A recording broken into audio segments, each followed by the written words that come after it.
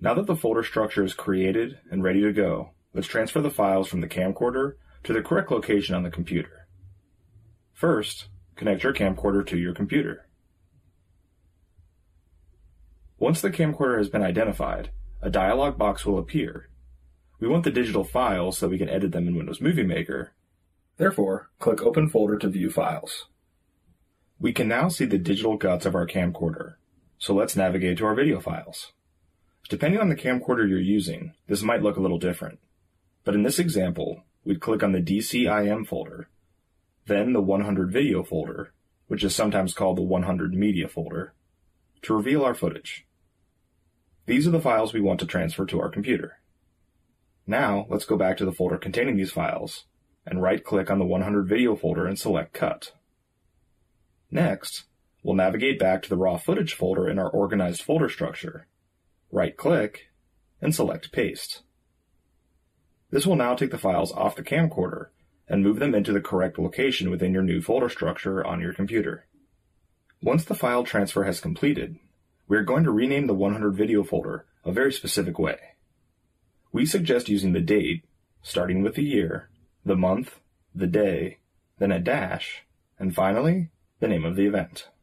Remember, someone else in your organization may be working with your videos in the future, so it is extremely important to keep the files and folders organized.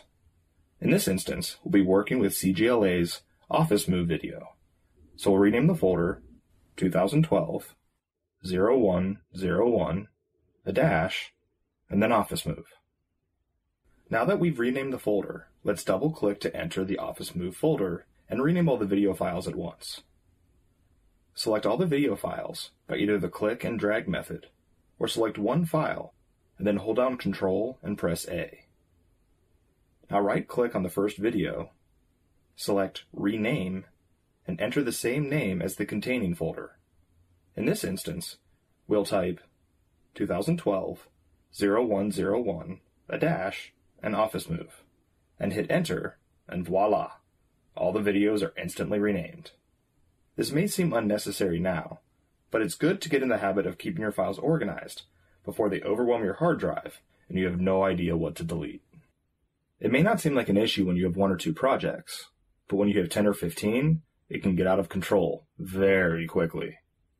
So with all the video files transferred from the camcorder to your computer, it's time to eject the camcorder in the proper manner. Click the arrow at the bottom right of the screen and select the USB icon.